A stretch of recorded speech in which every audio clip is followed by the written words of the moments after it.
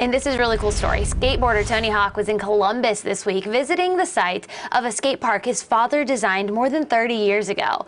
Hawk visited the skate park at Dodge Park in Franklinton yesterday. He shared in this Facebook post.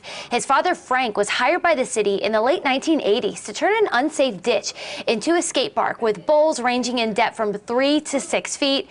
In his Facebook post, Hawk encouraged the city to resurface or update that facility, but also expressed his gratitude for the city preserving his legacy. Brad and Jen. See, there's always something really cool and interesting about Central Ohio. Always. Shredding. Shredding. Look at that. Tony. All right, The coolest. Christine, thank you so much.